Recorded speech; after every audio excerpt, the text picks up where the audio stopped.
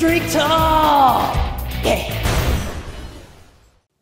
Welcome to Street Talk. I am your host, Jason, and this is for Saturday, October the 11th.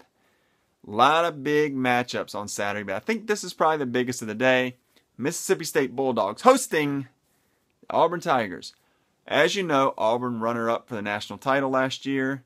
Started out the year a little bit slow, now really making a run and positioning themselves at the college football playoff, led by their quarterback Nick Marshall. He started out slow as well, but he's really sort of come into his own lately. Had his best game of the week last week, passed for over 200 yards, ran for over 100, and he leads the Tigers into Starkville, Mississippi, Stark Vegas, against Heisman hopeful Dak Prescott. Hopefully, you got your Heisman future bet in on Dak Prescott last week, because he's going to be the favorite now with Gurley gone. I know some of you guys like to bet out there. But another future Heisman bet would be one on Nick Marshall too. Because probably the winner of this game's going to be in prime position to take the Heisman home in December.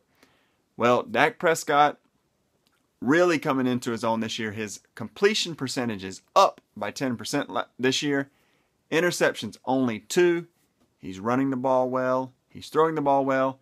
Showed a lot of poise versus Texas A&M. Didn't matter if one of his guys dropped the ball. He was just very cool, calm, and collected. Really doing great things in Mississippi State. They are also, the Bulldogs, also trying to beat their third straight top 10 team. That would be the first time in school history.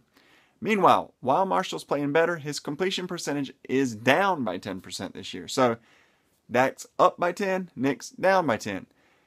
Their running game's very good. Tigers run that high-powered offense, a lot of snaps, sort of similar to Oregon, trying to get as many snaps on the field as they can. Led by Cameron Artis-Payne. He has rushed for 594 yards this year.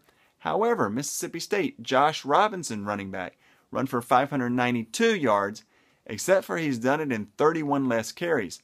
So he has a chance to be explosive.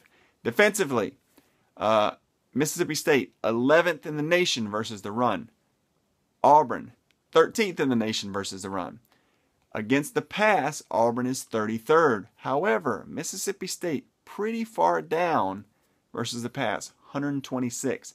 So not very good statistically versus the pass on defense. Well, what's it going to be?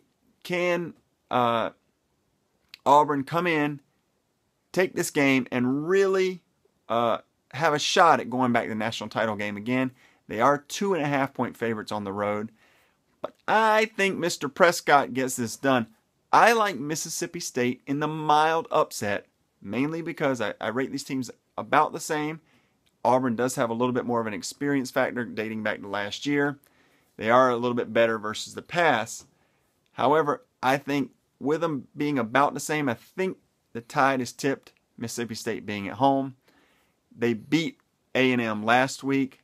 They actually should have blown them out. The score wasn't really indicative of how well they played, as A&M sort of scored a couple garbage touchdowns late. So, for me, Mississippi State for the green.